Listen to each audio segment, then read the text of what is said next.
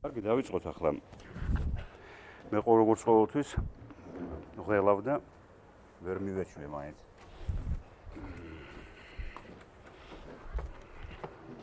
ეს არ გეგონოთ, რომ ქართული ჩვევა და გვიანება ეს უნივერსალურია.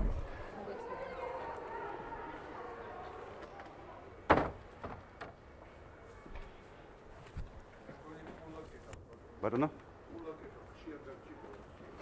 მაგრამ არ ჩერდება კარი, კი შეიძლება გაღება, მაგრამ არ ჩერდება. მოგდან. ალბათ სადაც მოხურო და არ დაკეტოთ.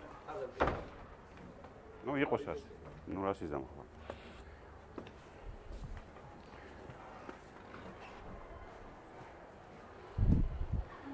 ჩვენ ახლა მე ვეცდები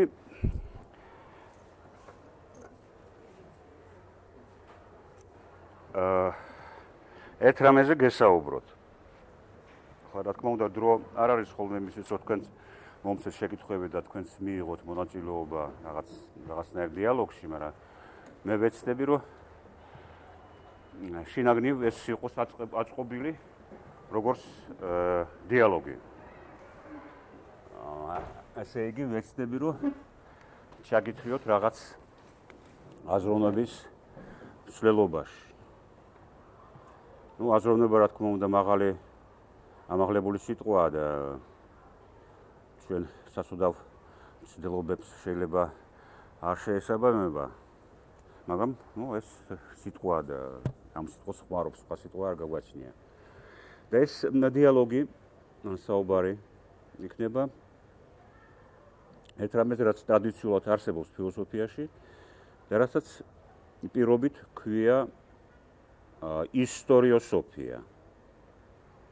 ესე იგი, ფილოსოფია ზოგად საკითხებზე, რომელიც იჭრება სოციალურ კვლევაში, ისტორიულ კვლევაში. ყველაფერი ესე იგი, რაც შეეხება საზოგადოებას და ისტორიას.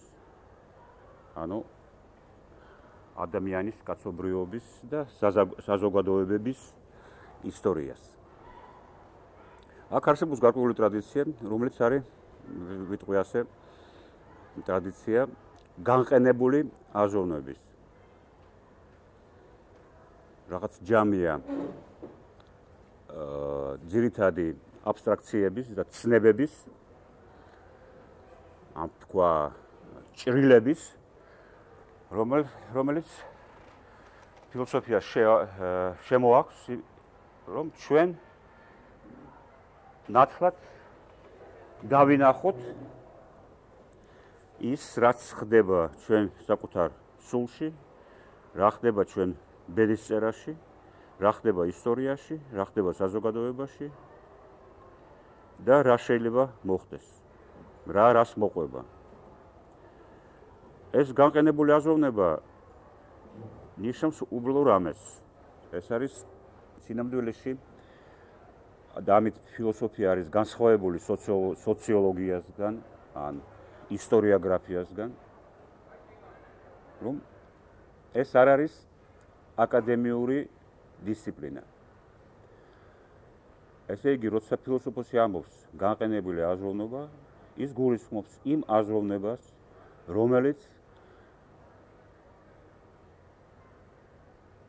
ჩვეულებრივი ადამიანის თავშია, ადამიანის, რომელიც სუბიექტია ისტორიის და საზოგადოების, მისი აგენტია და ეს მის თავში არსებული აქტები, აზროვნების და გაგების აქტები არის აქტები იმისი, რამდენად ამ აგენტს ესმის, რამდენად ის წვდება საზრის იმისი, რაც მოზის საკუთრად მას და რა ხდება საზოგადოებაში. თქვათ, ეს საზოვნება, ეს სიტყვა აზროვნება ეხება პრაქტიკულად იმას, რაც ქუჩაში ხდება. აი ადამიანი ქუჩაში. და არა დეპარტამენტში, აკადემიის დეპარტამენტში. იქ მეცნიერება არსებობს. როცა ფილოსოფოსი ხმარობს სიტყვას აზროვნება, ის არ გულისხმობს იმ აზროვნებას, რომელიც მუშავდება პროფესიულად აკადემიებში და ინსტიტუტებში და გარკვეულ დისციპლინებში, რომელსაც ქვია სოციოლოგია, ისტორია და ასე შემდეგ. ვიმეორებ, რომ იგულისხმება ის უნარი, რომელიც გააჩნია ან არ გააჩნია ადამიანს, რომელიც კონკრეტულად, ხორციელად ცხოვრობს თავის ისტორიაში და საზოგადოებაში, რამდენად მას გააჩნია უნარი, წარმოსახვითი უნარი პრაქტიკულად. იმისი, რომ გაიგოს შექმნას რაღაც ხატი იმისა, გაგება, რა ხდება მის გარშემო და თავის საკუთარ სულში და საქციელში.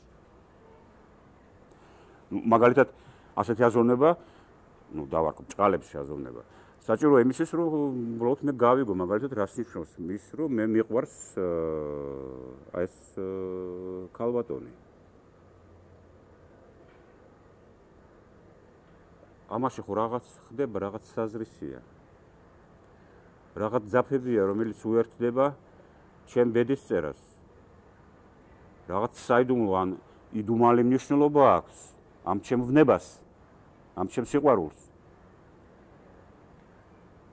და მე ჩვენ ვერ წარმოვიდგენთ სიყვარულს ისეთ ვნებას, რომლის თვით შინაგანი ელემენტი არ არის თვით ამ ვნების გაგება. ჩვენ გვაწუხებს სინამდვილეში, როცა შემგონია, რომ გვაწუხებს ან ღალატი, ან პაიმანი, ან სხვა რაღაცა, სინამდვილეში ჩვენ გვაწუხებს საზრისი ჩვენი გრძნობისა, საზრისი ხდომილებისა, რაღაც იდუმალი ნიშანი, რომელიც გვანიშნებს რაღაცას. იმიტომ სინამდვილეში, რაც ხდება ჩვენს გარშემო და ჩვენ თავში, ტყუილა არ ხდება. ეს სხვადასხვაის ეხება როგორც ასეთ პატარა ხდომილებას, როგორც არის ჩვენი ვნება, სიყვარული, თქვა, ჩვენი განცდა, ასევე ისტორიულ თითქმის კოსმიურ ხდომილებებს. მაგალითად, ისტორიოსოფმა შეიძლება დასვას ასე საკითხი, რას ნიშნავს მიწისძვრა სომხეთში? რას გვეუბნება? ეს თითქოს ფიზიკური ხდომილებაა, მაგრამ არ არის ეს ჩვენ კოსმიურ სვლელობაში, ადამიანები კოსმიურ სვლელობაში ვართ ჩართული და ასეთი რაღაცა, რომელიც თითქოს სუფთა ფიზიკურია, ამასაც აქვს და ჩვენ გვაწუხებს რაღაც ნიშნულობა. ნიშნულობა რა გაგებით? გაგებით, რომ ეს არის ნიშანი, რომელიც გვაუწყებს რაღაცას და შეიძლება სიმბოლურად გვეუბნება იმაზე, რა ხდებოდა მანამდე, ახლა რა ხდებოდა ჩვენ სულში. შეიძლება ეს უბრალოდ ფიზიკური ხატია, გარედან მოცემული, იმისი, რაც იმალებოდა და არ ჩანდა ჩვენ სულებში. ან დღევანდელი საქართველოს სიტუაცია.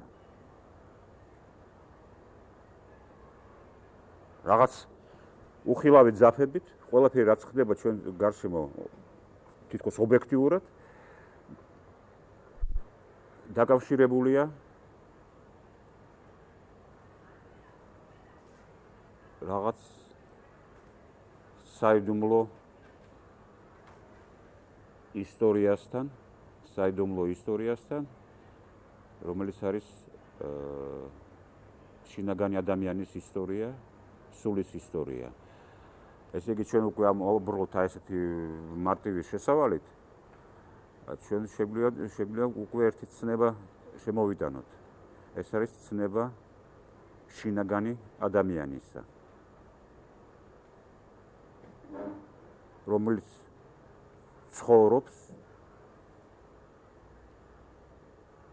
განვლის რაღაც გზას და ამის გარეგანი ნიშნებია ის, რაც ხდება გარშემო. და ეს ნიშნავს იმას, რომ ჩვენი გაგების უნარი არის ჩვენი უნარი მივიტანოთ ის, რასაც ვხედავთ ემპირიულად ჩვენს გარშემო. მივიტანოთ წარმოსახვით, მივიტანოთ ამ შინაგან ადამიანთან. ეს იგივეა, ამის გაგება იგივეა, რომ ჩვენ გავიგოთ, ეგრეთ წოდებული შინაგანი ცვლილობა ისტორიისა, რომელიც არ ემთხვევა ქრონოლოგიურ დროში და სივრცელ გაშლილ ხდომილებებს.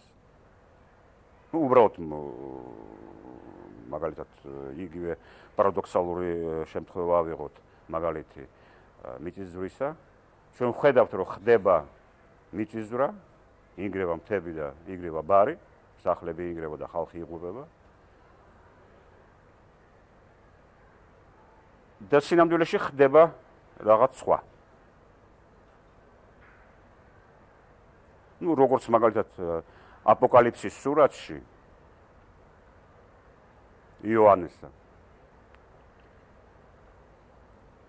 ის რაც ხდება, რაც ხედავს თვალი, არ არის ის, რაც ხედავს თვალი, ანუ არის ნიშანი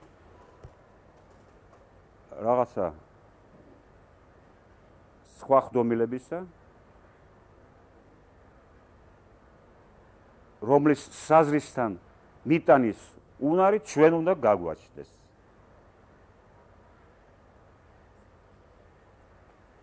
და ეს არის რასაც მე ვეძახი, განყენებული აზროვნება, როგორც საგანი არა აკადემიური კვლევის, არა ლოგიკის, როგორც დისციპლინის, არამედ ელემენტი, რომელიც სრულდება ან არ სრულდება ჩვენ საკუთარ ცხოვრებაში, ჩვენ საკუთარ თავში.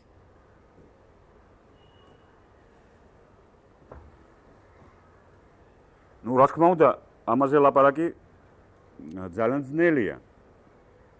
იმიტომ რომ თუ ლაპარაკია და ლაპარაკი ნიშნავს, რომ რაღაც გადის, კომუნიკაცია გადის ჩვენ შორის, ეს ლაპარაკი უნდა გამოდიოდეს ისეთ გამოცდილებისგან და იწვევდეს ისეთ ასოციაციებს, ისეთ მიხვედრებს ლაპარაკის დროს, რომელიც ემყარება თქვენ ყველას საკუთარ გამოცდილებაზე და არ არღვევს ამ საკუთარი კონკრეტული ემპირიული გამოცდილების, ან სიცოცხლისეული გამოცდილების ფარგლებს და არ გადადის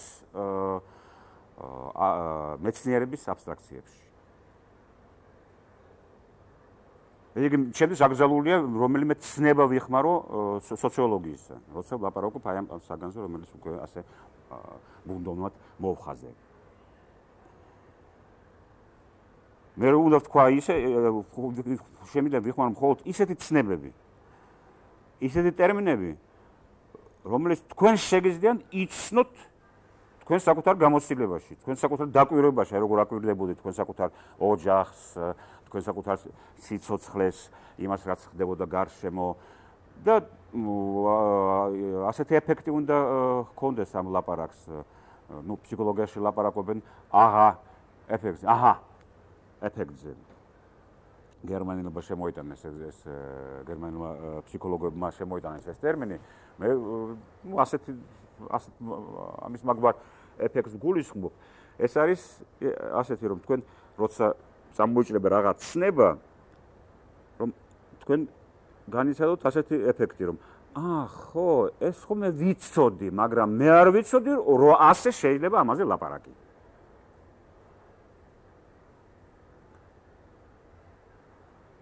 ისე იგი, თუ ჩვენ ვიცანით ჩვენი განცდა და გამოცდილება რაღაც ცნებაში, ცნება არსებობს იმისთვის, რომ ამ ცნების მეშვეობით ჩვენ შეგვეძლოს წავიწიოთ წინ ჩვენ განცდაში ამ განცდაზე ლაპარაკის მეშვეობით.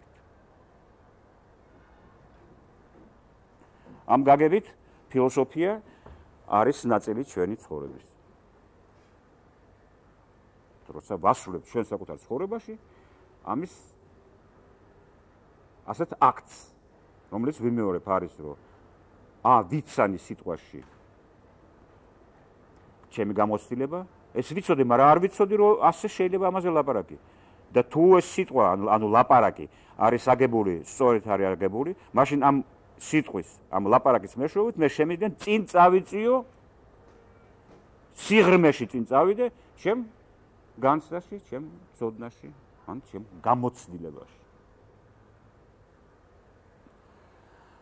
ასეთივეა სხვათა შორის, ასეთი როლი გააჩნია ყველაფერს, რაც მოიგონა ადამიანმა, რაც ქვია მაგალითად მითოსი, მაგალითად მე უბრალოდ ჯერ არ ჩაღვავდები ახლა არც მითოსის განსაზღვარში და არც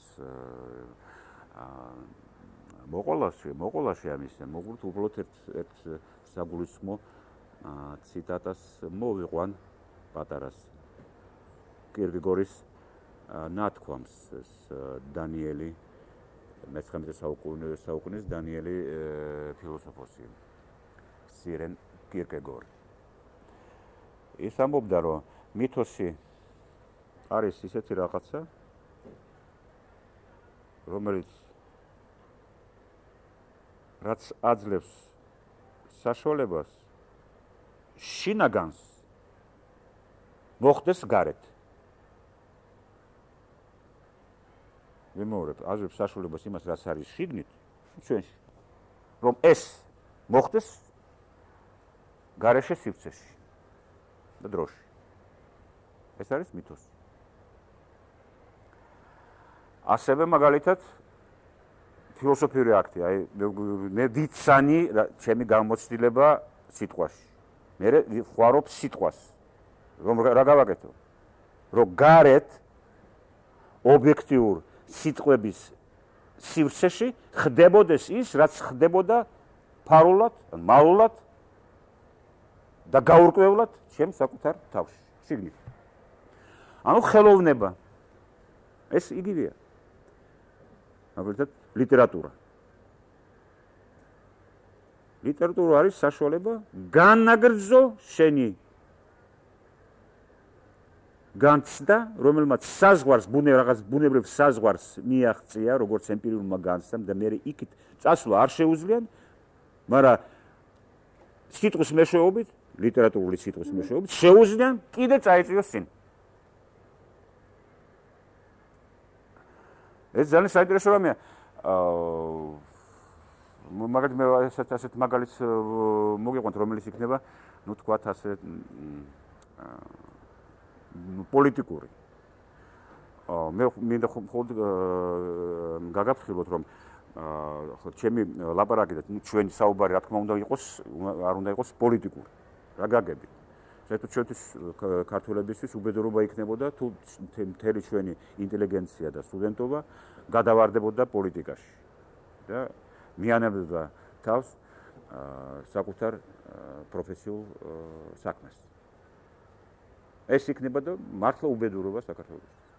ჩვენ ისედაც გვაკლია კომპეტენტობა, ცოდნა, განათლება და თუ ახლა მართლა ყველა გადავარდით პოლიტიკაში, ეს არაფერ კარგს არ მოიტანს ჩვენთვის.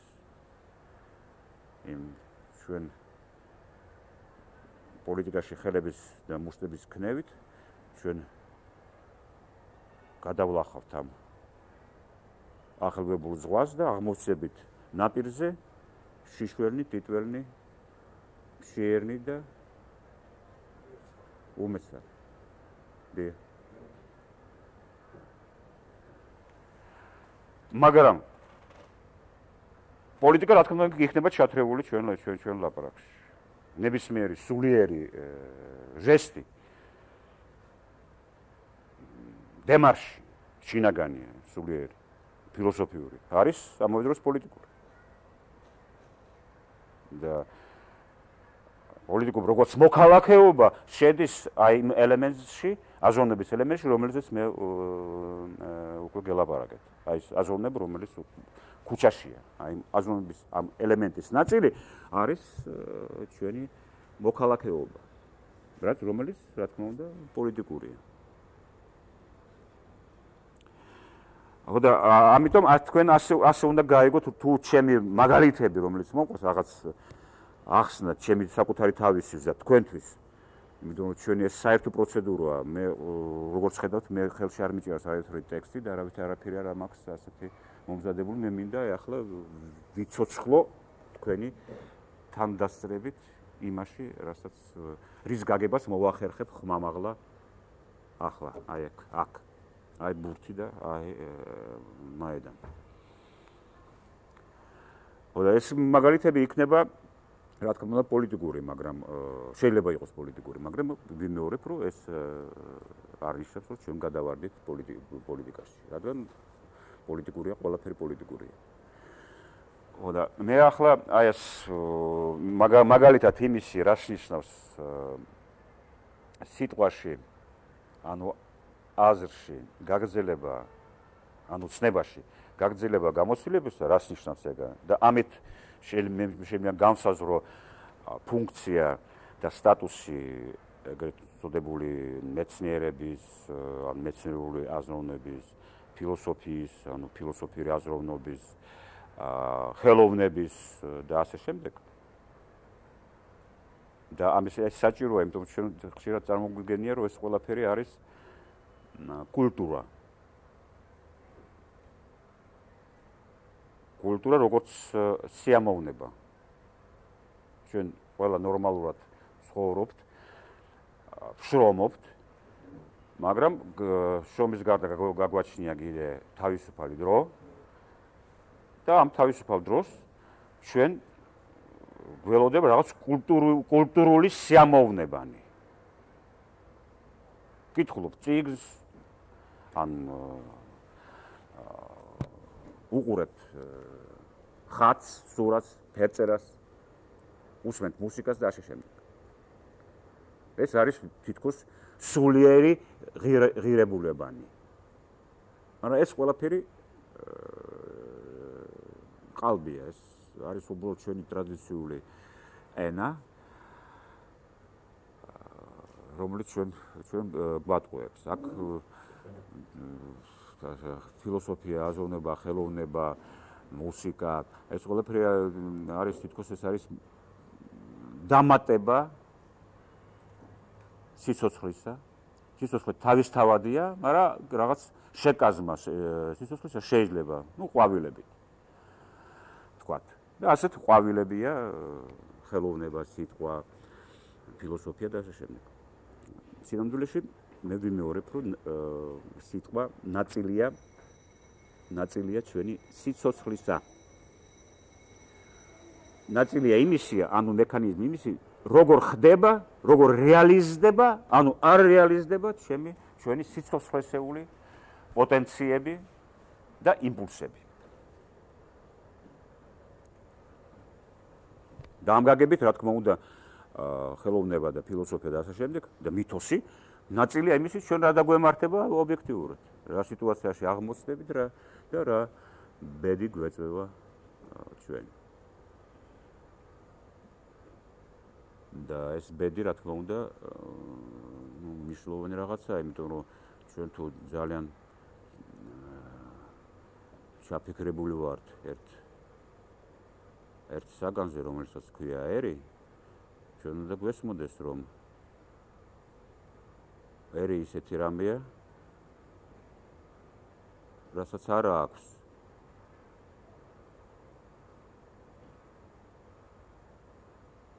თეორიული განსაზღვრის ობიექტი. ანუ ასეთი ობიექტი, რომელსაც ქვია ერი, რომლის თეორია შეიძლება აიგოს, ასეთი ობიექტი არ არსებობს. ერი არის თვითქმედითი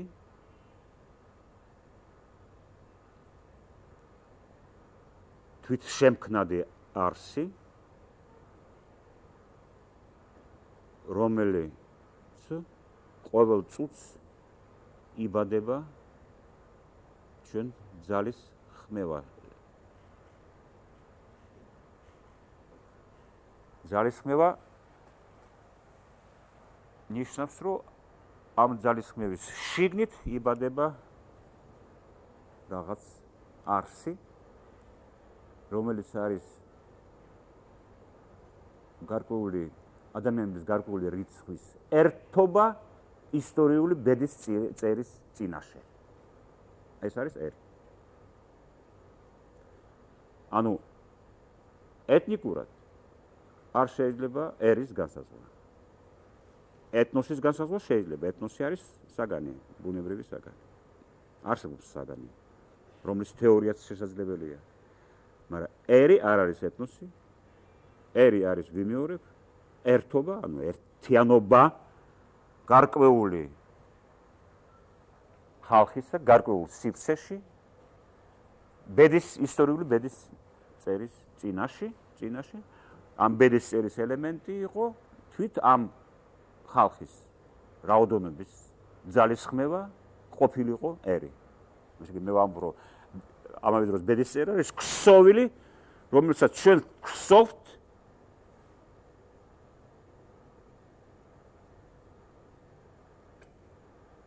და ჩვენვე ვართ ერი, როგორც ერთობა ამ მომხდარი ქსოვილის, ან მომხდარი ბედის წერის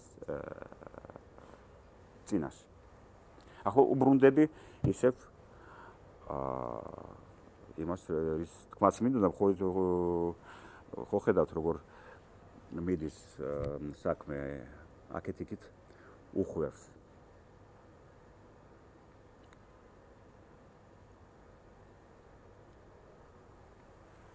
აი ეს სტატუსი სიტყვისა, მოკლედ მე სიტყვას ახლა ვამბობ უკვე ფართო გაგებით. რელიგია არის სიტყვა, მეთოსი არის სიტყვა, ფილოსოფია არის სიტყვა, ხელოვნება არის სიტყვა და მუსიკაც არის ამ გაგებით სიტყვა, ტექსტი.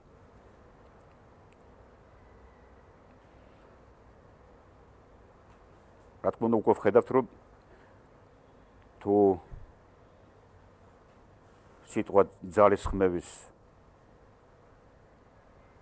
ნაწილია, მაშინ სიტყვა ნაწილია ჩვენი ბედის წერისა. ესე იგი, რაც დაემართა საქართველოს, ამ ელემენტი, ამ მიზეზების იმისა, რომ ეს დაემართა საქართველოს, ელემენტები ამისა ჩვენი მითოსი, ჩვენი ხელოვნება, ჩვენი ლიტერატურა, ჩვენი ფილოსოფია და ასე შემდეგ. მხოლოდ მე ვიმეორებ, არა აკადემიური გაგებით ამის. არა ფილოსოფია, რომელიც ისწავლება უნივერსიტეტებში, არამედ აი ფილოსოფიური აქტი ჩვენ სულიერ შინაგან ცხოვრებაში. რა თქმა უნდა, ამ შემთხვევაში სიტყვა, ფილოსოფია, სიტყვა, ესე იგი ლიტერატურა, ფილოსოფია და ასე შემდეგ, გვანან მითოს, აი კირკეგორის გაგების მიხედვით. არიან ესე იგი საშუალება იმისა, რომ შინაგანი გარეთ მოხდეს. შინაგანი გარეთ მოხდეს. და მაგალითად და ასეთი ეს მაგალითად ახლა მინდა მოვიყვანო, რომელიც პოლიტიკურია და მაგალითად იქნება ასეთი, რომელიც გაგვიშუქებს აი იმას, რისთვისაც მე ასეთი გრძელი შესავალი მომინდა, აი ადგილს სიტყვისა ჩვენ ცხოვრებაში.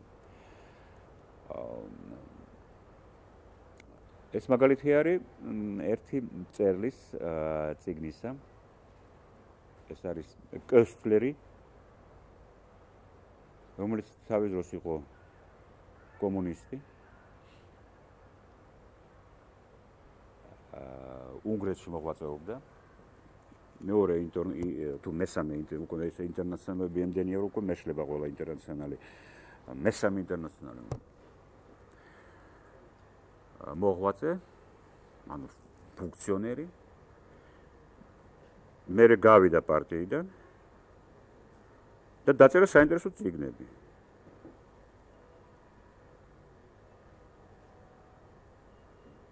ერთი არის, მე არ ვიცი რომ როგორია ამ დასახელების თარგმანი, ეს dark at noon. ინგლისურ ვარიანტში მაქვს წაკითხული. ეს სიბნელე შუადღისას. რუსულად უნდა იყოს კი რა თქმა უნდა. სლიპიაში ეჭმა ხო. აი ეს ხო ხედავ პარადოქსალური დასახელება, როგორ უნდა იყოს სიბნელე დაბრმავებელი, ხო? სლიპიაში ეჭმა. ორიგინალური ტექსტი არის, დასახელება არის dark at noon. ანუ რუსულად იქნება სვეტ პოლჯენ, то есть ночь в полдень და ქართულად სიბნელე შუადღისას.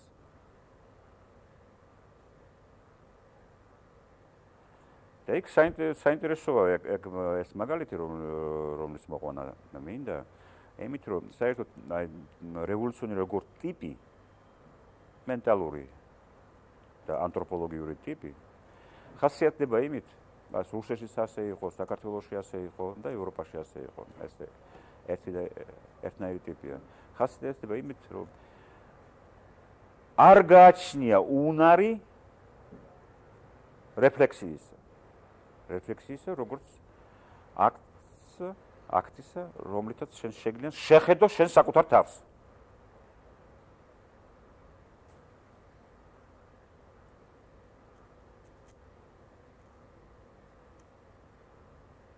იმდენად საკუთარი ფიქრები, აზრები, გრძნობები, გაიგივებულია რაღაც აბსოლუტურთან. რომ შენ ხედავ აბსოლუტურ ჭეშმარიტებას და შენი განცდა არის აბსოლუტურად სამართლიანი, იმიტომ ყოველთვის განცდა არის სხვისთვის განცდა, რომ რაღაც საერთოდ მოუვარო იმ უსამართლობას, რომლის სხვები არიან. და შენ სხვების მაგივრად განიცდი უანგაროდ. რადგან შენთვის კი არ განიცდი, სხვებისთვის. და შენ გინდა გადააკეთო სოფლიო, რომ სხვებმა კარგად იცხოვრონ. და ეს მართლა დამაბრმავებელია, ეს სიცხადე. გააბრმავებს შენი საკუთარი თავის მიმართ. და ეს მნიშვნელობაც არის ჩადებული სათაურში ამ წიგნისა, კესლერის წიგნისა. და სხვათა შორის ეს ძალიან მნიშვნელოვანია, იმიტომ რომ ჩვენი ვნებები, რომელზეც ჩვენ ვამბობთ ყოველთვის, რომ ვნებები არის ბრმა,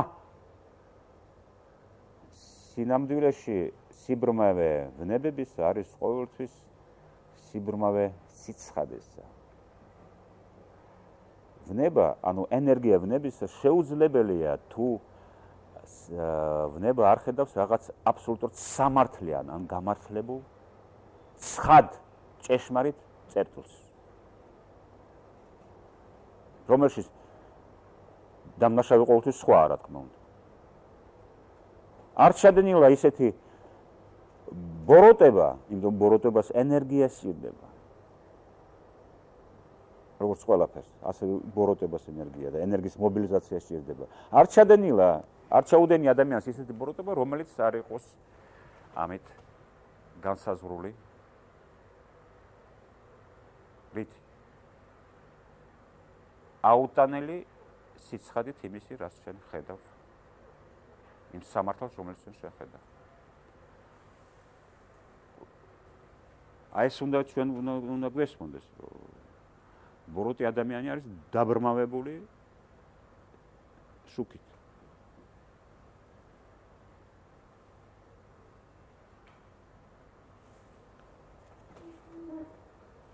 სხვათა შორის ლეიბნიცი ამბობდა თავის დროს, რომ ყველაფერი რო იყოს დამოკიდებული იმაზე, რამდენად ძლიერია აი ეს დამაჯერლობა ამ ხედვისა, ამ წერტილის, აი სამართლიანობის წერტილის, ჭეშმარიტობის წერტილის ხედვის განცდა, თუ ამის სიძლიერეზე იყოს იქნებოდა ყველაფერი დამოკიდებული, მაშინ ეს მაგს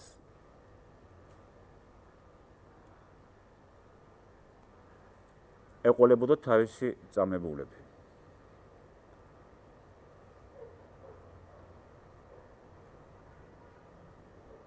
შეხოთ ნორმალურად წარმოგიდგენი, რომ წამებულნი არსებობდნენ მხოლოდ ღმერთის, ანუ ჯეზუ ქრისტეს.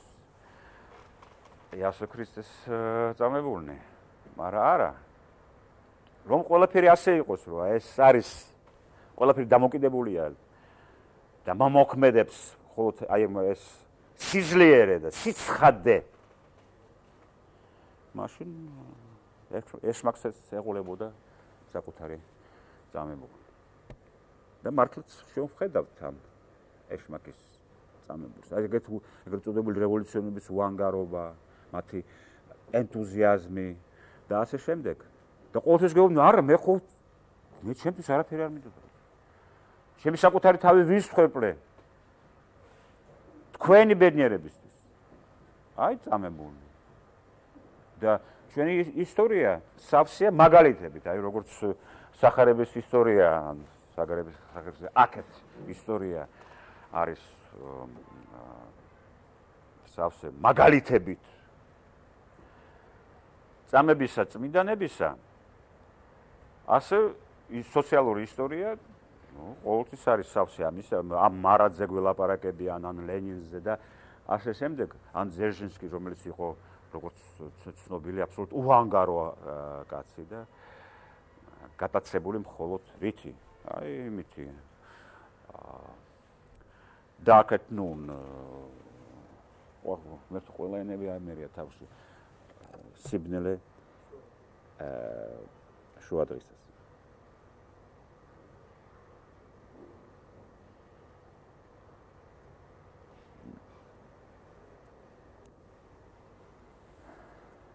ხოდა ეს არსებობდა გარკვეული აკრძალვაც, რომ რევოლუციონერს საკუთარი რეფლექსიის, საკუთარ თავზე რეფლექსიის შედეგი გაეზიარებინა. იმიტომ რომ თუ ეს რაღაც სტილი გამოჩნდებოდა ამ შუქში, რომელიც მოდის რევოლუციონერიდან, მაშინ ავტორიტეტი და ენერგია დაეკარგებოდა რევოლუციურ საქმეს. ამიტომ ყოველთვის რაღაც ფსიქიური უბედურობაც ემართებოდა რევოლუციონერებს, რადგან არ ხდებოდა ყოველდღე ასეთი თვითგაგების და თვითრეფლექსიის აქტი. კესლერმა მოახდინა ეს თვითრეფლექსია. და იქ საინტერესოა ის, რომ ის მონაყოლიდან ჩანს, რომ მოხდა ასე. იმან დაიწყო რომანის წერა.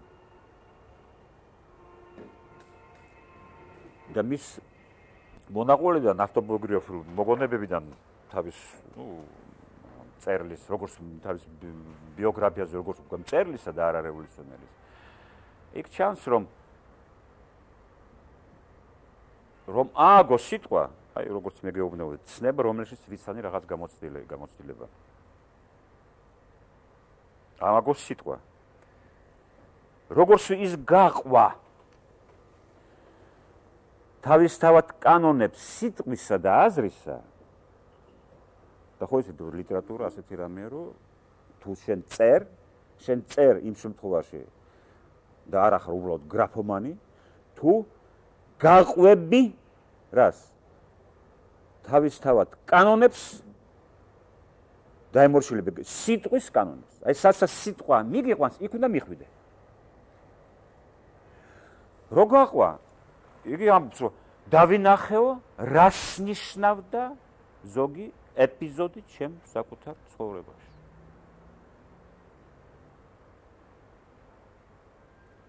თქვათ, წიგნშია ეპიზოდი, როცა ის დავალებული კომინტერნის მიერ რიცხავს პარტიიდან იატაკქვეშ საწოდავ ერთ გერმანელს.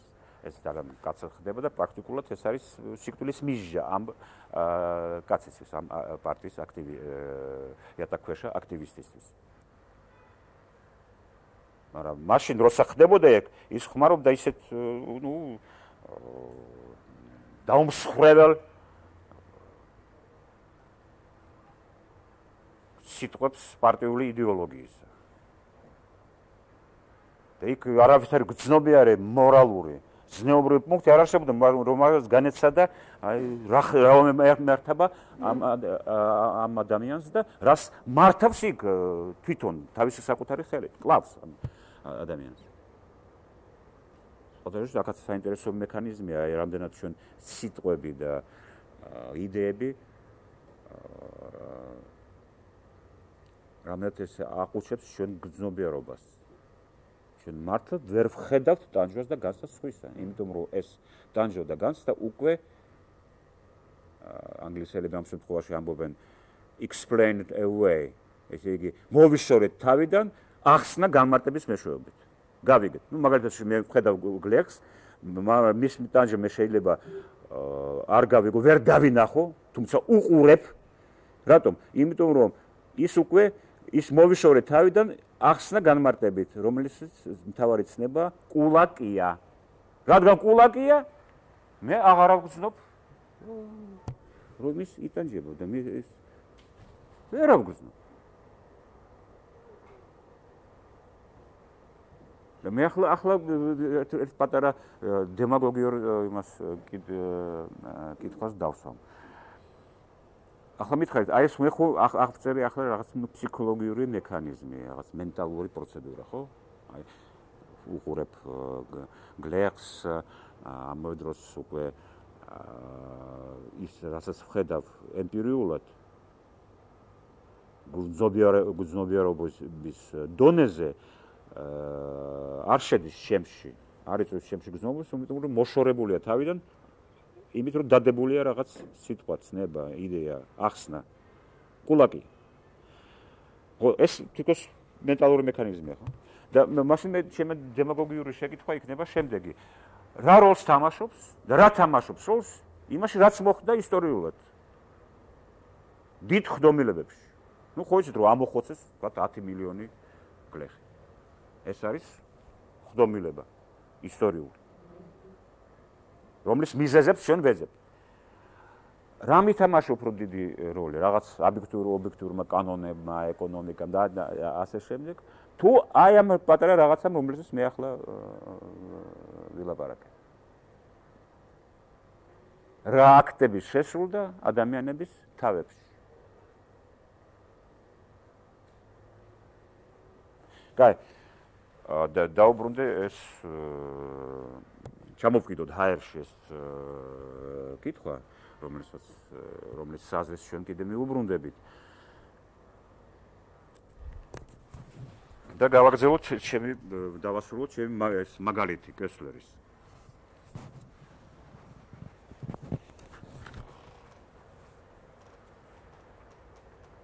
გაყვა სიტყვას კესლერი.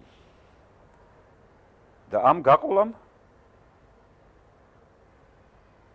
მოიტანა შუქი.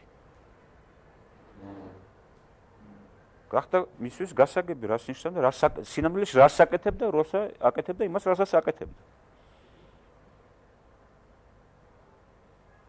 თუ წარმოიდგინეთ ახლა, რომ ასეთი აქტი, ან ასეთი სიტყვის, აგებული სიტყვის, დასტრუქტურირებული სიტყვის, რომელიც თავისი კანონებით გააჩნია, ლიტერატურას გააჩნია თავისი კანონები, ფერწერას გააჩნია თავისი კანონები და ასე შემდეგ.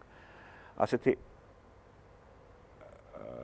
როლი ამ სიტყვას შეესრულებინა თავიდანვე მის სიცოცხლეში. წარმოიდგინეთ. და ხო ეს ადამიანი მოიქცეოდა სულ სხვანაირად. ან ეს რაღაც არ მოხდებოდა და მოხდებოდა სხვა. ესე იგი, მაგას რო ქონდა თავის სიცოცხლეში, უნარი აგების ასეთი კონსტრუქციების, რომელიც შეიძლება იყოს აზროვანი, ესე იგი, აზრის კონსტრუქციები, სიტყვიერი ლიტერატურის კონსტრუქციები, ფერწერა, მუსიკა, რომლის მეშვეობით ამ კონსტრუქციების მეშვეობით დაწყებული განცდა, აი რაღაც ბნება,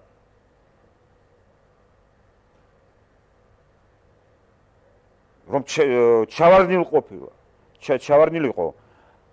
ამ, ნუ, თქვათ, მანქანაში, ამ სიტყვის მანქანაში. იქ მიიღებდა სხვა მიმართულებას და მივიდოდა იმ საზღვრის მიღმა ზღურბლი, რომელიც ბუნებრივად არის დასმული ჩვენი ბუნებრივი გრძნობადი საშუალებებით. ჩვენ რაღაც ზღურბლის იქით აღარ შეგვიძლია განვიცადოთ, განვაგრძოთ განცდა. ჩვენ ყოველთვის ჭეშმარიტების და საზრისის წინ ვჩერდებით. როგორ გავაგრძელოთ? როგორ გავიგოთ რა ხდება ჩვენ საკუთარ თავში, ჩვენ ნებებში, რას ნიშნავს ეს ნებები? რა ხდება სინამდვილეში? ჩვენ საკუთარ თავში. აი თუ მოხდა სიტყვა და მერე ჩვენ უკვე სიტყვის სიტყეში, ამ ჭრილში რა შვებით? რა წერლობთ, ვმეცნიერობთ, ფილოსოფობთ? არა, ჩვენ ცხოვრობთ სხვანაირად. ამიტომ ნათქვამია სხვათა შორის სახარების ტექსტში, მის დასაწყისში, რომ საწყისში იყო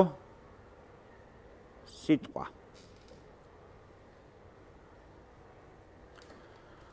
და სიტყვა იყო ღმერთთან. და სიტყვა იყო ღმერთი. აი, რას მიუბრუნდით ჩვენ? ამით ჩვენ შემოვიტანეთ ჩვენ ლაპარაკში ერთ-ერთი არა ერთადერთი, მხოლოდ ერთ-ერთი განყენებული ცნება, ანუ განყენებული აზროვნების აქტი. როცა შემოვათრიეთ, აგერ კიდევაც ღვთიური საქმეები და ვიხმარეთ სიტყვა ღმერთი. ამით მე მინდა გავაკეთო ის, რაზეც მე თვითონ უკვე ვლაპარაკობდი. გავაღვიძო თქვენში.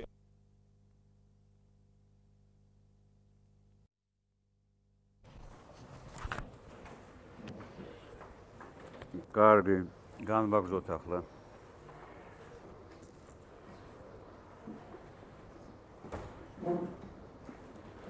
განვაგრძოთ ჩვენი, ნუ ვთქვათ ასე, წვალება. და მე რა თქმა უნდა ხედავ, რომ ყველაფერი რთულია, მაგრამ რას იზამ? მარტივი ადამიანის ხვედრი არ არის. მარტივი მხოლოდ ღმერთის ხვედრია და ადამიანის ხვედრია რთული და ამით რაღაც. მივიღოთ ეს როგორც არის.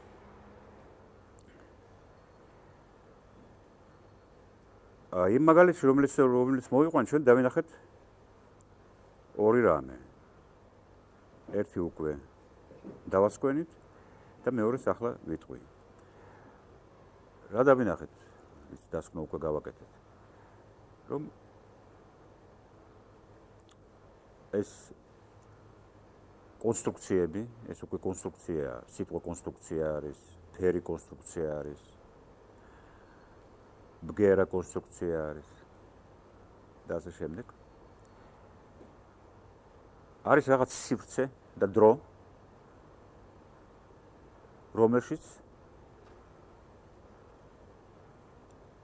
ზღურბლის მიღმა, ბუნებრივი ზღურბლის მიღმა იშლება, ხდება ჩვენი განცდა. და ეს განცდა არის სიცოცხლე, ცხოვრება, მხოლოდ სხვა ცხოვრება.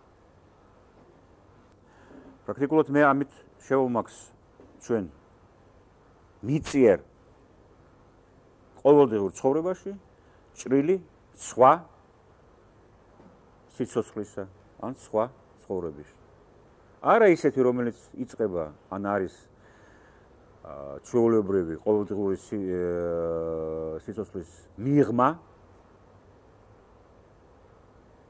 რომელშიც შევდივართ, როცა გათავდება ჩვენი მიწიერი ცხოვრება.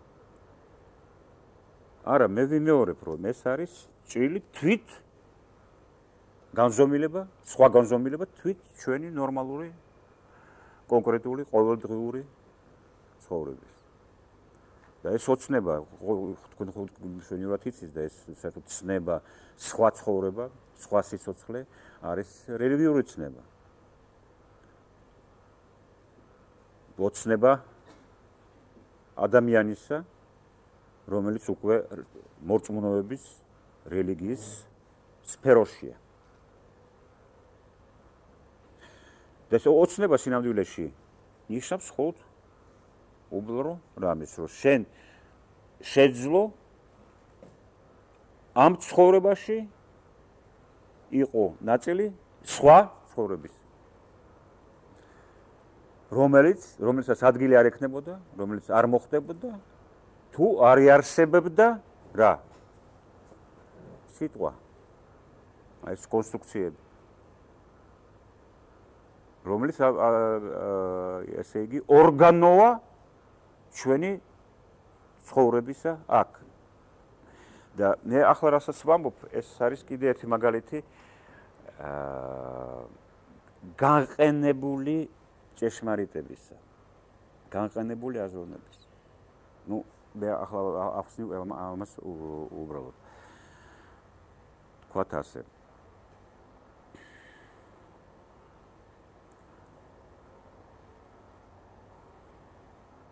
ჩვენ გაგვაჩნია ენა, ამ ენაში სიტყვები,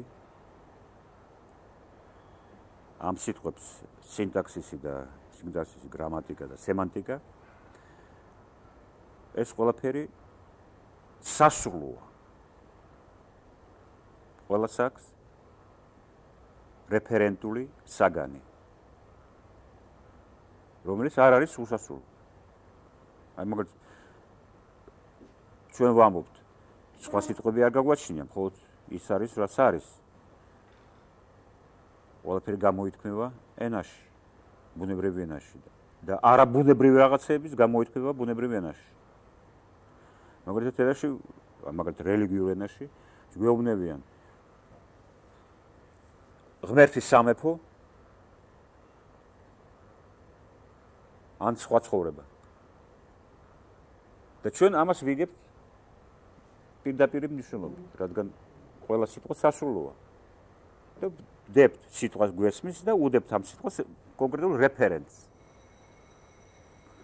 რადგან სიტყვა სამყარო მაგალითად სამეფო არის ნახმარი, არის სამყარო, არ ჩვენი სამყარო, სხვა სამყარო. ესე იგი თითქმის გეოგრაფიული გაგებაა. აი ეს სამყარო აქ არის და გეოგრაფიულად სადაც ან იმ სამყაროს მიღმა, ან მაღლა, ან დაბლა მდებარეობს აი ეს სხვა ცხოვრება, სხვა სამყარო და ასე შემდეგ. ეს არის უკვე დარღვევა იმ კანონებისა, შინაგანი კანონებისა, რომლის მიხედვითაც არის აგებული სიტყვა ღმერთის სამყარო, ან სამეფო, ან სხვა ცხოვრება და ასე შემდეგ. იქ არ იგულისხმება არავითარი გეოგრაფიული განლაგება, ან ქრონოლოგიური განლაგება. სხვა ეს არ არის, რაც აი აქ ჩვენთან მოთავდება, აი რაღაც არეა აი ამ ჩვენი ყოველდღიური ცხოვრების და მერე ან გვერდით, ან მაღლა და ასე სხვაგან არის სხვა ცხოვრება, სხვა ელემენტი. ამას არ ამბობს სრულებით ეს გამოთქვა. უბრალოდ კი არა განმეორება, აი მაგალითად ბიბლიაშიც, მე სახარებაშიც მეორდება ყოველთვის არის გაფრთხილება. მოდის რაღაც ტექსტები, რასაც აღიწერება, კონკრეტულად აღიწერება რა ხდება, ღმერთი რას ამბობს, რა ხდომილებებია იქ იმ ცხოვრებაში და ასე შემდეგ და რა არის აქ, რა ხდება აქ მიწიერ ჩვენ არსებობაში. და მაგრამ ყოველთვის რამდენიმე პასაჟის შემდეგ გაფრთხილება, მაგრამ არა ეგ არსად არ არის სხვაგან, არ არის ცაში. ღმერთის სამეფო, ღმერთის სამყარო თქვენშია. მაგრამ ამ გაფრთხილებას არავინ აქცევს ყურადღებას, იმიტომ რომ კონკრეტულ ენას აქვს თავისი ინერცია და ჩვენ ამას მივყვებით და ჩვენი ბუნებრივი ასოციაციები, აზროვნებითი ჩვევები, ზნეობრივი ჩვევებიც ისეთია, რომ ჩვენ ყველაფერს ხორციელად ვხედავთ. კონკრეტულ მნიშვნელობას ვაძლევთ იმ განყენებულ ჭეშმარიტებას, რომელიც იმცხრება, ინგრევა თუ ჩვენ მივეცით მას მხოლოდ მატერიალური საგნობრივი მნიშვნელობა. ჩვენ ვახდენთ საგნების ლოკალიზაციას სივრცეში და დროში. და ეს ლოკალიზაცია ღუპავს საზრის. და განსჯა ვთქვათ, განსჯის დღე. ის სიკვდილის მერე კი არ ხდება. ჩვენ ვიცოცხლოთ და მერე მოუკვდით და განვისაჯეთ. არა, ეს არის თვისება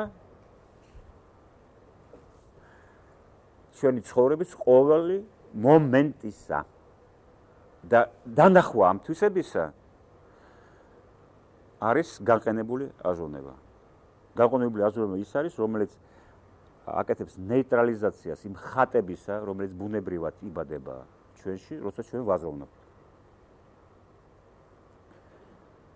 ჩვენ ყოველთვის ხატს უყენებთ გამოთქმას. და მიმეორებ, ჩვენ შეგვიძლია გავიგოთ განყენებული საზრისი, თუ ჩვენ გავანეიტრალებთ ამ წადილს ხატის შექმნისა და ხატის მიერ გაგებისა იმისა, რაც ნათქვამია.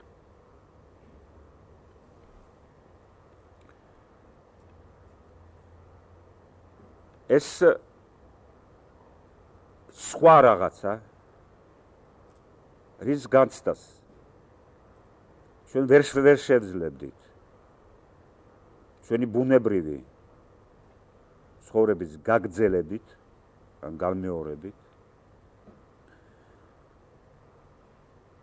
ეს განცდა ხდება რაღაცის მეშვეობით და რაღაც განზომილებაში. ხდება აქ. იმ კესლერმა აქ გაიგო მისთვის სხვა განზომილებაში არსებული ჭეშმარიტება საკუთარ თავზე. იმაზე რას ნიშნავდა ის, რასაც ის განიცდიდა, რას აკეთებდა, რას ნიშნავდა მისი სურვილები, მისი აზრები და ასე შემდეგ. ესე იგი რა ხდებოდა სინამდვილეში. ამით ჩვენ გვესმის და ეს მეორე დასკვნა იმიდან რაც მე ვთქვი, რომ ჩვენი სინამდვილის ელემენტია რაღაცა, რის დანახვა ჩვენ შეგვიძლია მხოლოდ თუ განყენებულად ვაზროვნებთ. თუ გვაქვს ამ ასეთი აზროვნების კუნთი, უნარი, რომელიც რა თქმა უნდა ისტორიულია. ესე იგი არის უნდა იყოს ტრადიციაში. ვიღაცა შენს წინ უნდა აზროვნებდეს. უნდა ხდებოდეს ეს აქტები შენს წინ. მე ვგულისხმობ უბრალოდ რამეს, რომ საშუალება ჩვენი შევასრულოთ ეს თითქმის არაბუნებრივი აქტი განყენებული აზროვნებისა დამოკიდებულია იმაზე, თუ არსებობს უკვე სადღაც კულტურის სადღაც რომელიღაც უჯრედში, ან სადღაც კუთხეში, ან მთაში, მონასტერში, ან სადღაც არსებობს უკვე ეს განზომილება, რომელშიც ვიღაცა უკვე შევიდა ჩემამდე. ასეთ რამის როგორც არის ესეთი აზროვნება, როგორც ელემენტი ჩვენი ისტორიისა და საზოგადოებრივი ცხოვრებისა, გააჩნია კანონი, რომელსაც მე ვიტყოდი ასე.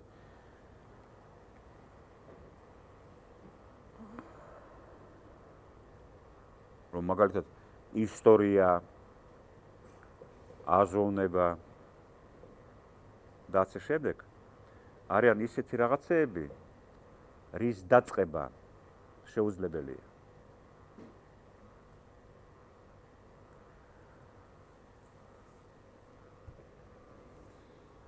ეს ძნელი გასაგები რამეა, მაგრამ ეს არის პრაქტიკულად აქსიომა, რომელიც საფუძველში უდევს აზრს და ცნობიერებას და ისტორიას. მაგალითად, შენ არ შეგიძლია, აი ახლა აქ მოინდომო და დაიწყო აზროვნება. არ შეგიძლია თუ უკვე არ აზროვნებ. ან არ ახარ იმ განზომილებაში, ანუ ტრადიციაში, რომელშიც უკვე არსებობს ეს განზომილება. ასევე არ შეიძლება, მაგალითად, თვით ტრადიციის დაწყებას არ შეიძლება ასე. მაგალითად, ჩვენ შეიძლება გადავწყვეტოთ, ახლა მოდი დავაარსოთ ტრადიცია. შეუძლებელია. შეუძლებელია. და ესეთი იდუმალი კანონები არსებობს ჩვენ ისტორიაში, ჩვენ სოციალურ ყოფაში. ეს კანონებია საინტერესო. ზემლოში არ არსებობს კანონები, რომელზეც ქადაგებდა მარქსი და მარქსისტული ტრადიცია, რომელიც არის, ну, ცნობილია თქვენთვის, რა თქმა უნდა, რადგან საზოგადოება რა ქვია ამ დისციპლინას, რომელსაც სკოლაშიც დაიწყეს ამის სწავლა რამდენიმე წლის წინ საზოგადოებრივი, დიახ. რომ არის კანონები საზოგადოებრივი განვითარების. ის კანონები არ არსებობს, აი საზოგადოებრივი კანონები. ეს ყველაფერი ჰეგელიდან წამოსული მარქსის მიერ განვითარებული ილუზია არის, ზღაპარი. რომელსაც საკუთარი, რა თქმა უნდა, მიზანი და ინტერესი გააჩნია, მაგრამ ჩვენ ამაზე არ გვჭირდება ახლა ლაპარაკი. საკმარისია, რომ არის ყველაფერი ილუზია. სინამდვილეში კანონები არსებობს, მაგრამ კანონების სხვა კანონები, რომელიც არ არის სოციალური განვითარების კანონები, არის ჩვენი ყოფის კანონები, ჩვენი ყოფის და ჩვენი აზროვნების კანონები, ისეთი აზროვნების, რომლის ელემენტია თვით ამ ყოფისა. ესე იგი, ჩვენ ვლაპარაკობთ ისეთ გაგებაზე, რომელიც გაგებაზე არსისა და არსებობისა, რომელიც ელემენტია თვით ამ არსის და არსებობის.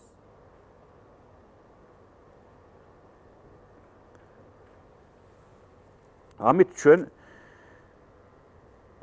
შემოვიტანეთ, ну, ჯერ უკაცრავად მინდა ცოტა განმარტო და ასევე როგორც აი თქვენთვის, ну, გასაგებია, ინტუიტიურად მაინც გასაგებია, და სხვას არ მოითხოვს აქსიომა, აქსიომის დამტკიცება ხო შეუძლებელია. აქსიომა მოითხოვს მხოლოდ გაგებას. და რატომ და რისთვის და ასე შემდეგ, მისი დამტკიცება ან სხვა რაღაციდან გამოყვანა შეუძლებელია. აი აქსიომა, რომელსაც მე გაგეგებინებთ უბრალო ჩვენთვის გასაგებ, ინტუიტიურად გასაგებ რამეზე. ტრადიციის დაწყება არ შეიძლება. ну, ასე გეუბნებით. არ შეიძლება აზროვნების დაწყება.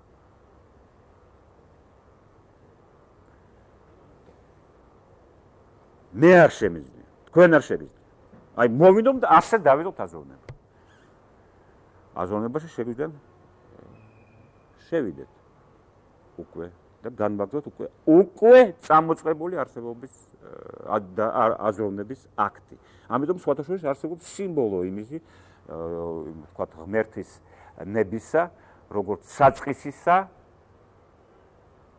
კოსმოსის. სამყაროს. კიდე ერთი განყანებული ჭეშმარიტება, რომელიც არის, ვიტყოდი ასეთი, არა პირდაპირი ჭეშმარიტება, არის გვერდული. ну, oblique, იტყოდნენ ფრანგები, გვერდული ხედვა, რომელიც გასაგნება აკრძალულია.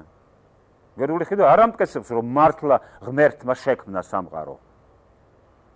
ეს შენ იდიოტურ თავებში ტრიალებს ეს ასეთი გაგება ამ თქმულისა. ესე ვთქვათ ასე, გასაგნება იმისი იმ გვერდული ხედვისა, რომელიც არ განსაზღვრავს პირდაპირ საგანს. ის გვეუბნება სხვა რაღაცას. გვერდულ სიმართლეს. გვეუბნება უბრალოდ არის მეტაფორული, სიმბოლური გამოთქვა იმ ძირში, საფუძველში შადებული აქსიომის, რომელიც გვეუბნება, რომ ისტორია, მაგალითად, აზროვნების დაწყება შეუძლებელია. ჩვენთვის ისტორიის დაწყება შეუძლებელია. ტრადიციის დაწყება შეუძლებელია. და როგორ გამოვთქვათ ეს აქსიომი, რომლის დამტკიცება შეუძლებელია? შეიძლება სიმბოლურად გამოვთქვა, მაგალითად, გამგებისთვის თქვა ღმერთმა შექმნა სამყარო.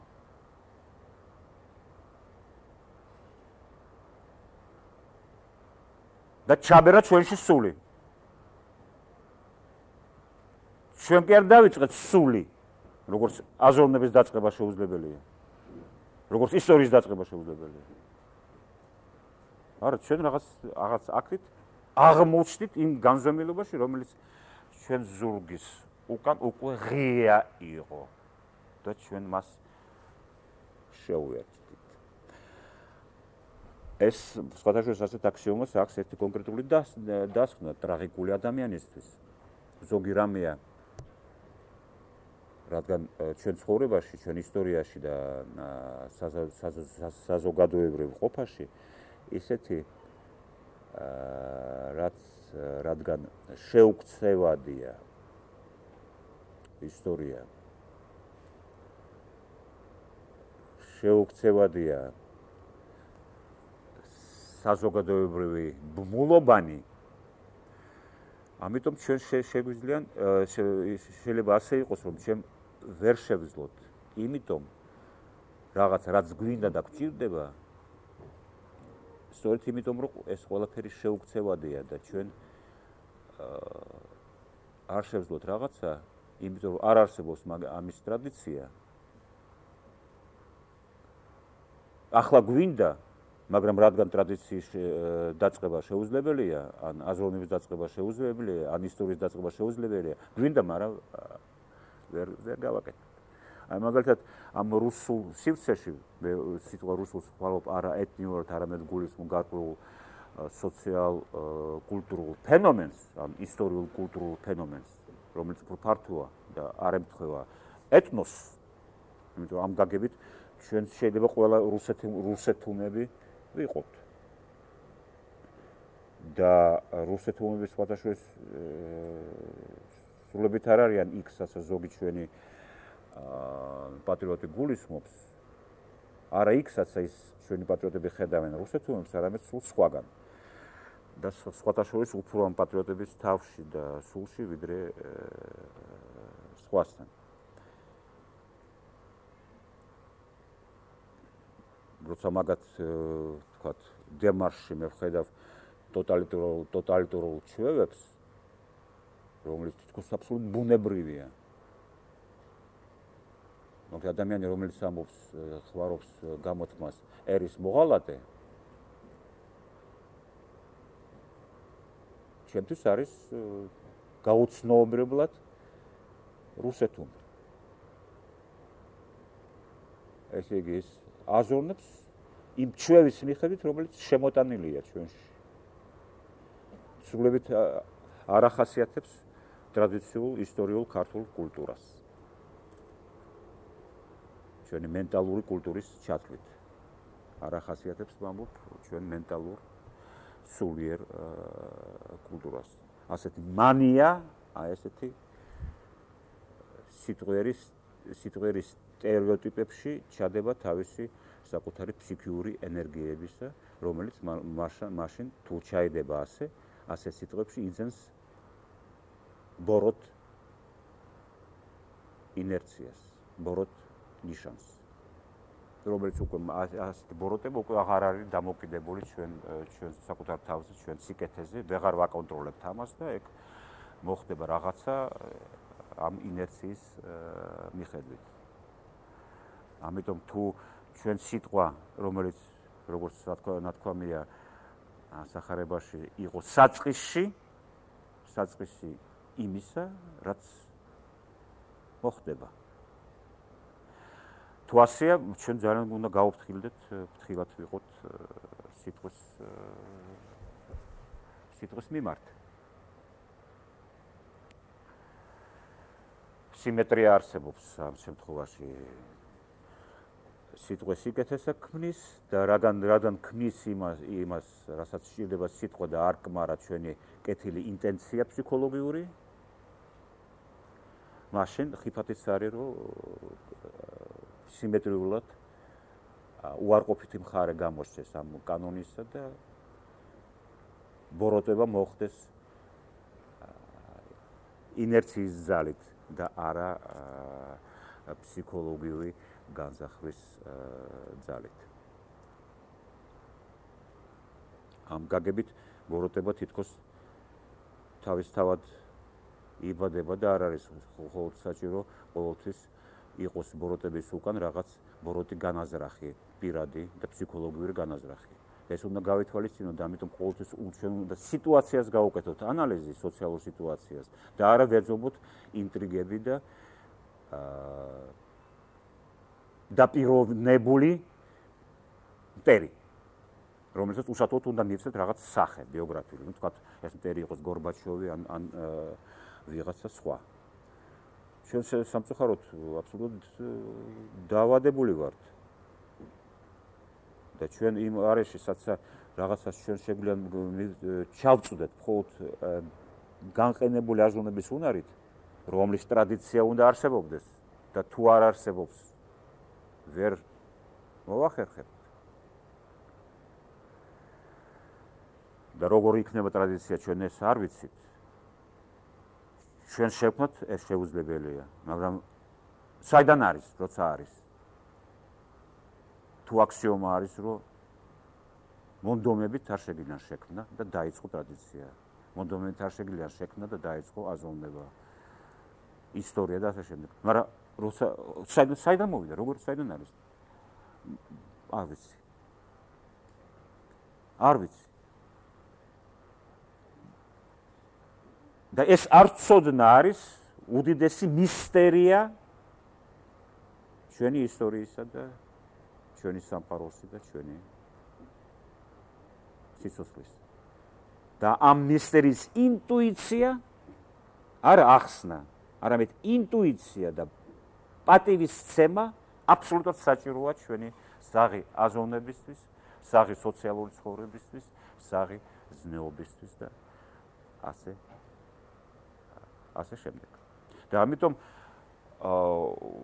თუ ეს არ გვესმის, ეს უკვე ავადმყოფობის ნიშანია, თუ ჩვენ ყველაფერი რაც ხდება გარშემო ვეძებთ მის მიღმა რაღაც პერსონიფიცებულ აგენტს, რომელიც აქვს გარკვეული განზრახვა ჩვენს მიმართ. არ არსებობს, ასე არ არის აგებული ისტორია და საზოგადოება. ჩვენ მაშინ ფსიქოპატები გავხდებით, მართლა პარანოიკები, ყველგან ხედავენ რას? რა არის პარანოია? პარანოია არის რწმენა, რომ ყველაფერი რაც ხდება სამყაროში და ჩემს გარშემო არის ჩემსკენ მიმართული. ყველაფერს აქვს მნიშვნელობა. აი ეს არის პარანოია. აი მაგალითად, აი ბრავს ქარი, რაღაცა უნდა ჩემგან. გაიარა კაცმა ქუჩაში. არა, შემთხვევით არ არსებობს პარანოიკისთვის არასდროს შემთხვევა. თავისთავად გაიარა, იტყვის ნორმალური ადამიანი. არა, ეს რაღაცა უნდა ჩემგან. ან გაზრახვა აქვს რაღაცა ჩემს მიმართ. და ასე შემდეგ. ჩვენი პოლიტიკური აზროვნება, აი დღეს მე ვხედავ, უყურებ ჩვენ პოლიტიკურ არის და ვხედავ, რომ პარანოიაკულია.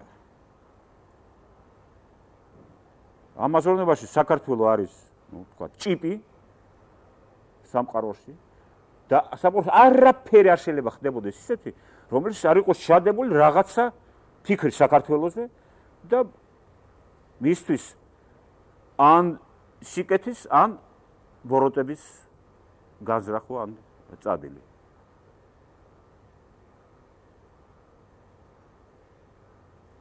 ხედავთ, სად მივედით. მე მინდა დავამტკიცო მხოლოდ ერთი რამ,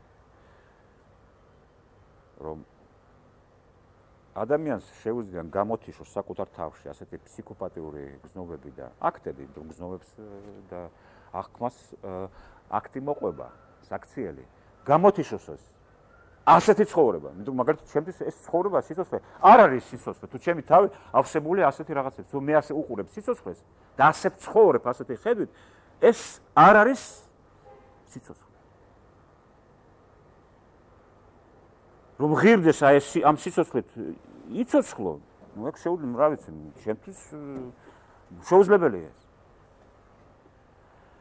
და ვიმეორებ, რომ მე ერთ რამის დამტკიცება მინდა ხოლმე, რომ ასეთი გამოთიშვა ასეთი გზნობების, ასეთი რეაქციების, ასეთი ხედვის, ასეთი აღქმის და მასთან დაკავშირებული აქტებისა შესაძლოა ადამიანისთვის და ამით შესაძლოა სხვანაირად იცხოვრო, მხოლოდ თუ შეძლებ განყენებულ ხედვას. და სხვადასხვა განყენებული ხედვა უბრალოდ ნიშანია, ყოველდღიურ ცხოვრებაში უბრალოდ ნიშანია განვითარებული რელიგიური ცნობიერების. ესეც გვაკლია ჩვენ.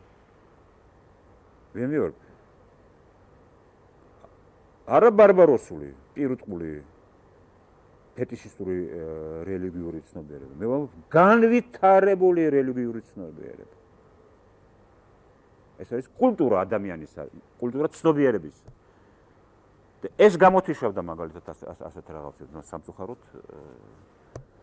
და საკითხია ჩვენთვის. არის ჩვენს უკან ასეთი ტრადიცია, რომელიც დღეს კონდეს რელიგიური კულტურა. დღეს მქონდეს აზროვნების კულტურა. დღეს მქონდეს ზნეობის კულტურა და ასე შემდეგ. ეს შეიძლება იყოს საბედისწერო შეკითხვა. აი მაგალითად ჩემი გამოცდილება რუსეთში. ნუ კაი 30 წელი ვიცხოვრე იქ. ვიმუშავე. მეუბნევარ რაღაც ძალიან პესიმისტურ რაღაცებს.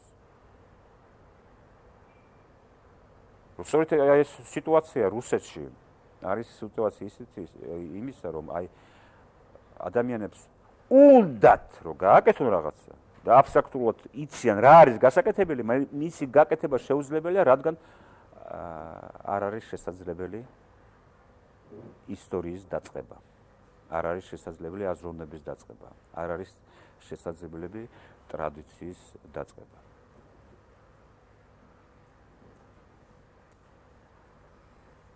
ხო იცით, სადღაც არის მგონი პავლე მოციქულის აპოსტოლებში მგონი, შეიძლება მეშლება არ მახსოვს ზუსტად, ასეთი გენიალური გამოთქმა, რომ დამეტანი ახლა თავისუფალ იმაში ვარიანტში შემოგთავაზებთ, ზუსტად არ მახსოვს ფორმულა სიტყვიერი. დამეტანი დიდხანს არ უფიქრიათ და ახლა წაილეკა ყველაფერი. აი ეს ერთი საუკუნე არ იფიქრეს. არ იყო ასეთი ტრადიცია. აი დააკვირდეთ რუსეთის ისტორიას. მეორე საუკუნე არ იფიქრეს. საწყალმა ჩაადაემა რაღაცა იფიქრა და მეფემ სხვადასხვა ეს ეპიზოდი სულ სხვანაირად არის მოყოლილი აი ჩვენ ტრადიციულ ასეთ რადიკალ დემოკრატიულ ისტორიოგრაფიაში, რომ ცნობილია ეპიზოდი აღშფოთება გამოიწვია, საზოგადოებრივი აღშფოთება გამოიწვია ჩაადაევის წერილმა. ფილოსოფიურმა წერილმა. და ჩვენ რა თქმა უნდა ავტომატურად გულისხმობთ, რომ საზოგადოება აღშფოთებული იყო იმით, რომ მეფემ დასაჯა ჩაადაევი და ასე შემდეგ. ხელისუფლებამ. არა, საზოგადოება იყო აღშფოთებული ჩაადაევით.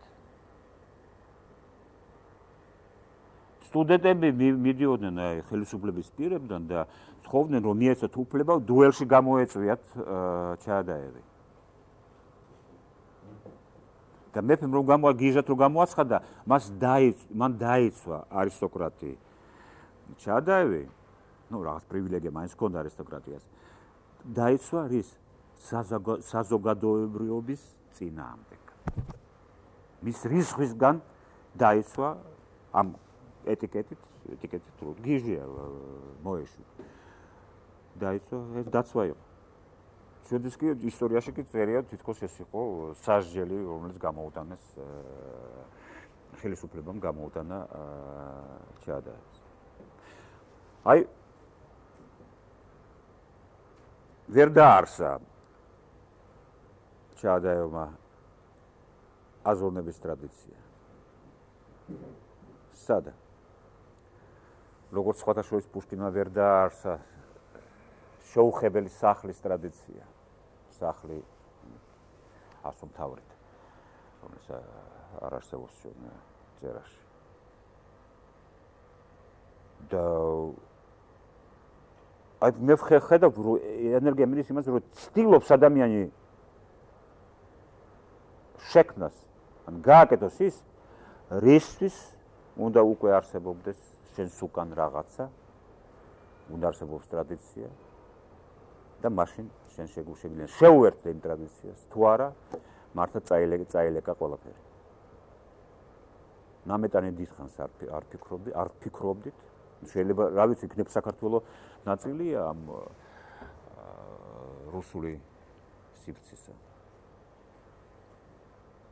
არ ვიცი, ეს საფიქრალია. მეც მთელი ეს 30 წელიწადი ვიცხოვრე იქ აბსურდული, ასეთი თავისთავადი რწმენით, რომ მე ქართველი ვარ და ჩვენ ქართველები მაინც არ ვართ ასეთი ბნელი, როგორც არიან რუსები.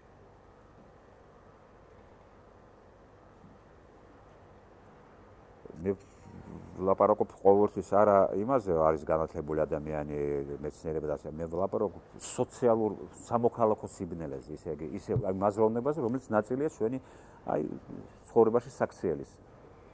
და აქ მე მეჩვენებდი, რომ ქართველები უფრო რადგან სიცოცხლის მოყვარე არიან, იუმორის მქონე, რაინდობა ახსოვთ ხატი მაინც გულში უდევს ჩვენი ძველი რაინდობისა, ინდივიდუალისტები არიან, სკეპტიკოსები და ასე შემდეგ.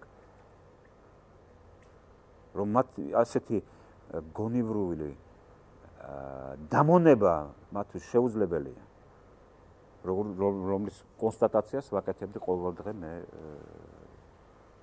მოსკოვში და მის გარშემო. დავბრუნდი და ეს აღმოჩნდა, რომ ეს იყო ილუზია.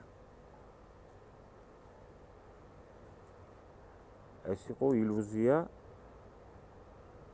რომ ძალიან წინ წასულა და შორს წასულა დამონების, მე გულისხმობ მენტალურ დამონებას, ფსიქოლოგიურ დამონებას, ენობრივ დამონებას, სიტყვიერ დამონებას, თუ სიტყვას ავიღებთ ამ მნიშვნელობით, რომელიც მე შემოვიტანე.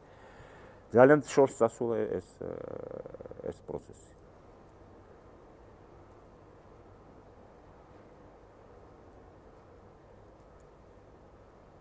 ხო, კაი, მე ახლა ცოტა გავუხვიე.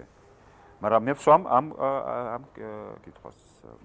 ნუ, მაინც ნაკლებად პესიმისტურად უყურებ მე ჩვენ სიტუაციას, ჩვენ ისტორიულ, ტრადიციულ და კულტურულ პოტენციალს ვიდრე რუსეთში. რუსეთში მე მგონებ რაღაცა მართლა შეუქცევადია და კიდევაც რომ ხედავდე და გინდოდეს ვერ შეასრულებ, იმიტომ რომ ეს მოქმედობს მაინც ეს აქსიომა, რომელიც მე შემოგთავაზებ. და ხოლმე მე ერთი დასკვნა მინდა გავაკეთო, ამით რომ წინ წავიწიო ჩვენ საუბარში.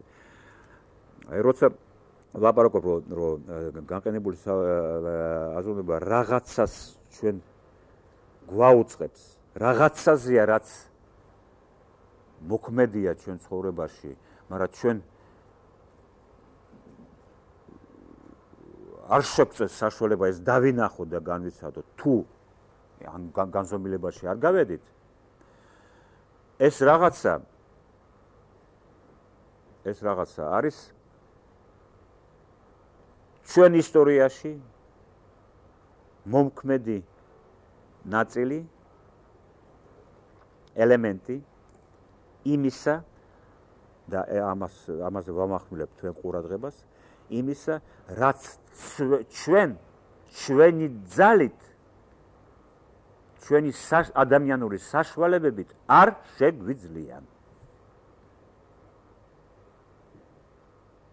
მაგრამ რაღაცა უნდა ხდებოდეს ჩვენი მონაწილეობით.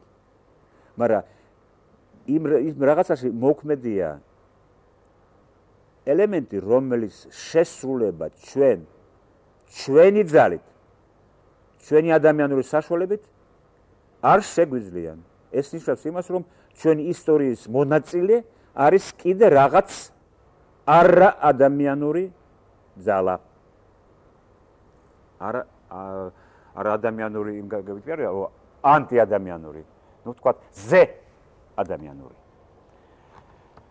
ну, მე პრაქტიკულად ამაზე ვლაპარაკობდი და ეს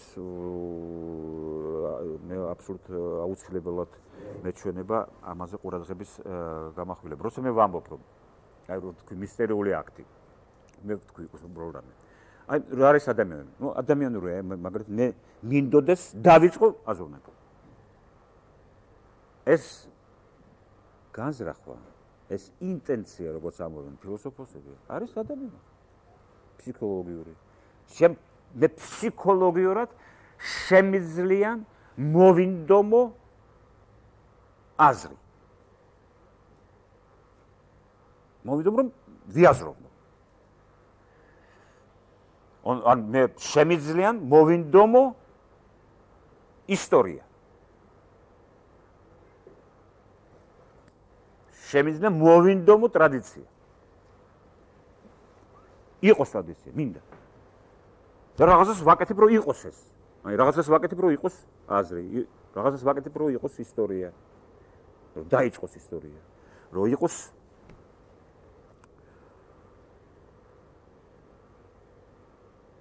ვთქვათ, სიკეთე, ზნეობა, ვთქვათ. დაუმატოთ მაგალითი. მაგრამ ხო ვხედავთ, რომ ვიმბამდე, რომ უნდა უკვე იყოს, რომ შემეძლოს. ეს უკვე უნდა იყოს, არის რაღაც ძალა. ზე ადამიანური.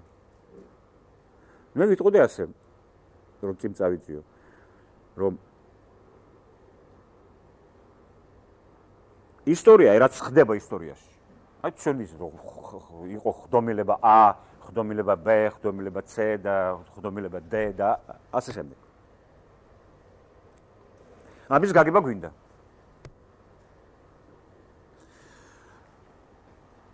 მეორე ან მესამე, რა ვიცი, უკვე დამავიწყდა რიცხვი აქსიომების, აქსიომა იქნებოდა შემდეგი, რომ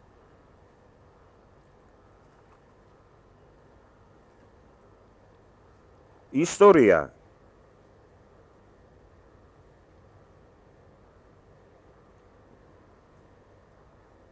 ისეთი, რომელიც იქნებოდა შედეგი მხოლოდ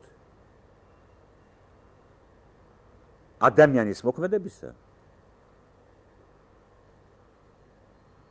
იქნებოდა აბსოლუტურად გაუგებარი.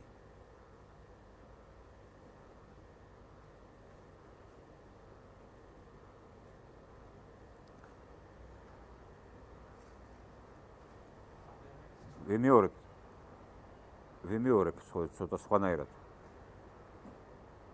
ამ ისტორია ისეთი, რომლის გაგება, აი ისტორია არის ჯამი რაღაც ხდომილებების.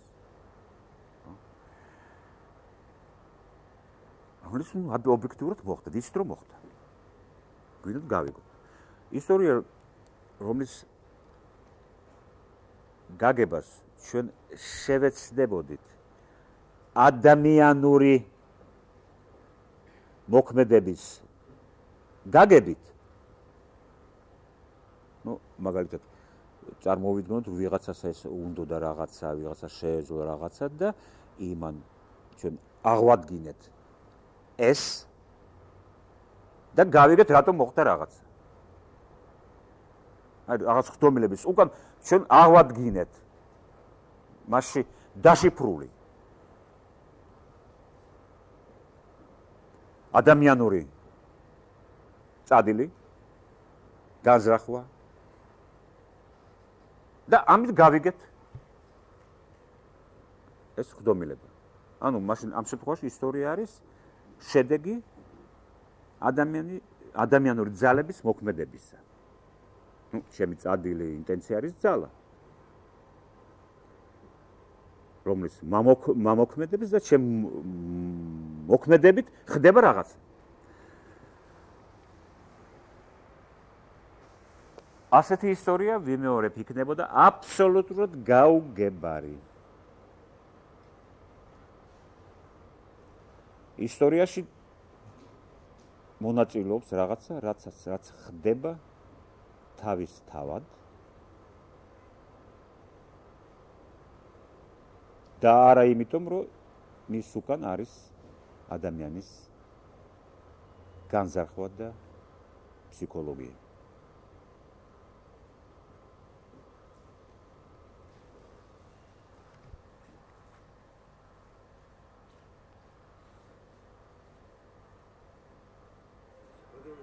ბატონო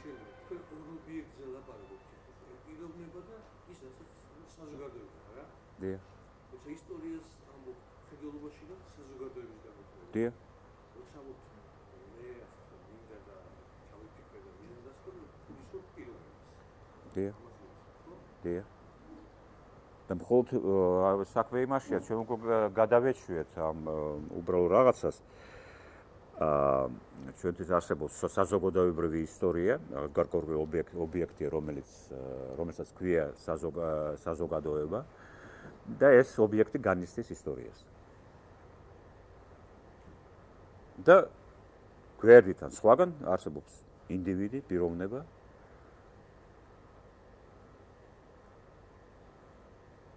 სინამდვილეში ისტორიოსოფიული ან სოციოლოგიური აბსტრაქციებია ისე აგებული, რომ ის, რასაც ქვია, რომ ამტკიცებს იმას, რომ ის, რასაც ქვია საზოგადოება და ისტორია როგორც პროცესი ამ იმისა, რაც ხდება, რაც ემართება საზოგადოებას, ეს არის ინტეგრალი ინდივიდების.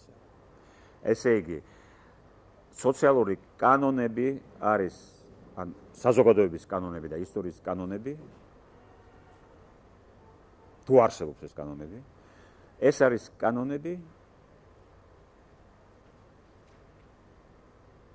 ინდივიდისა, ინდივიდუალური ფსიქოლოგიის და ნუ ინდივიდუალური მე უკვე ფსიქოლოგიაში ჩავთე არაფსიქოლოგიური ელემენტი, ხო?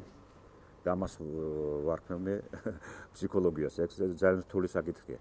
მათ ჩართულია, მაგრამ რაღაცა აღებული დონეზე ინდივიდის, ანუ პიროვნების დონეზე. საზოგადოება არის მხოლოდ გაძლიერება, ამპლიფიკაცია, გავრცელება ამ კანონების. ესე იგი, ჩვენ თუ გვინდა გავიგოთ საზოგადოება, უნდა გავიგოთ ინდივიდი. და შეგვეძლოს ამ დიფერენციალების ინტეგრაცია მათემატიკური გაგებით ამ სიტყვისა. მოკლედ, რაც არის საზოგადოებრივი ისტორიული არის უბრალოდ ინტეგრალი დიფერენციალური წერტილებისა და იმ წერტილებში ჩადებულია რაღაც კანონები და ინტეგრალური კანონები არის მხოლოდ ინტეგრალი ამ დიფერენციალებისა.